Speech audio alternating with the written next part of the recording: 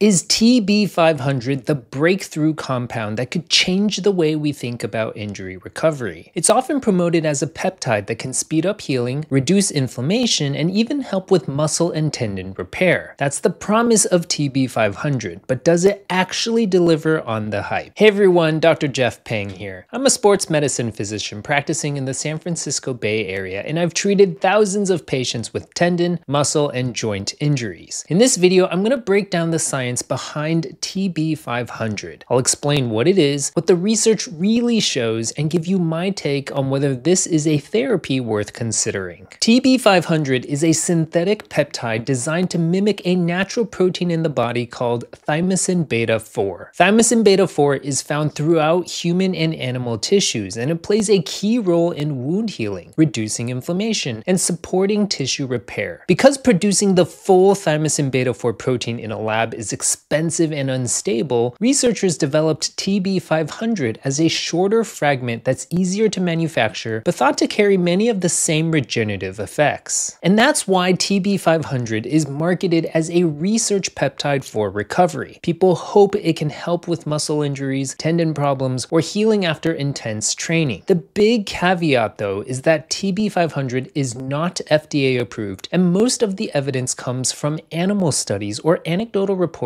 rather than rigorous human trials. So the real question is, what does the science actually say? What evidence do we have right now that TB500 can do what people claim, and where are the gaps that still leave us in the dark? Let's first talk about what thymosin beta-4 actually does. When the body's injured, this peptide triggers angiogenesis. This is the growth of new blood vessels. It calms inflammation and it prevents apoptosis, which is known as programmed cell death. Together, these effects create the ideal environment for damaged tissue to repair and regenerate. Studies show that thymosin beta-4 can accelerate healing in muscle, tendon, and ligament injuries by stimulating cell migration, increasing blood supply, and reducing scar tissue formation. In animal models, it's been shown to improve blood flow to damaged limbs, enhance stem cell survival, and even support regeneration of injured cartilage and intervertebral disc cells. These effects all point toward better recovery from the types of injuries we see commonly in athletes and active individuals. Another interesting area is its role in anti-inflammatory signaling. Thymosin beta-4 appears to downregulate NF-kappa beta, one of the major pathways that drives chronic inflammation in joints and soft tissue injuries. By calming that pathway, it may reduce pain and stiffness while protecting cells from further degeneration. This makes it particularly relevant to chronic tendinopathies, osteoarthritis, and overuse injuries. The peptide also seems to interact with other key repair pathways which are known to regulate how tissues rebuild after trauma. Through these mechanisms, thymosin beta-4 has been linked to improved healing of ligaments, bone, and even skin wounds, all of which share biological similarities to how tendons and muscles recover. So far, most of the strong data we have on thymosin beta-4 and its derivative TB500 comes from animal and preclinical studies. But early human trials are beginning to emerge. Phase 1 safety studies in healthy volunteers show that thymosin beta-4 is well tolerated even at higher doses with no dose-limiting toxicities. A Phase 2 trial in patients with severe dry eye demonstrated both safety and meaningful symptom improvement, proving that the compound can be active in humans. And in cardiology, a small pilot study using thymosin beta-4 to prime stem cells in patients with acute heart attacks showed improved exercise capacity and heart function without major complications. Now, I also want to mention my own clinical experience with TB500. Over the past few years, I've had a handful of patients who have decided to try it out for their injuries, and the results I've seen are mixed. Some patients report that it helped. They felt the recovery was faster, their pain was reduced, and they were able to return to activity a bit sooner. But others come back and told me, it didn't seem to do anything at all. No noticeable difference compared to just sticking with rehab and standard treatment. And that variability is important. It tells us two things. First, there may be something here worth studying further because a subset of patients really do feel better. But second, we can't assume it's going to work across the board, and without controlled trials, we can't separate out what's true effect versus placebo or just the natural healing process. That's why when I talk to patients about TB500, I describe it as promising but unproven. proven. The biology makes sense, and the early data suggests that it is safe, but we need large, well-designed human trials in orthopedic and sports medicine injuries before we can confidently recommend it. Now, if you're thinking about trying it, you need to understand the risks. TB500 is not FDA approved. We don't know the long-term safety profile. We don't know what happens if you use it for months at a time or combine it with other therapies. So if you do choose to experiment it, go in with eyes open and realize that right now it's still very much an experimental therapy. So we've talked about TB500 and why the science is still in its early stages. But there's another peptide that gets just as much attention, BPC-157. Some people claim it's even more powerful for healing tendons, ligaments, and muscle injuries. Check out this next video where I'll break down the research on BPC-157 and show you what it really can and can't do for recovery.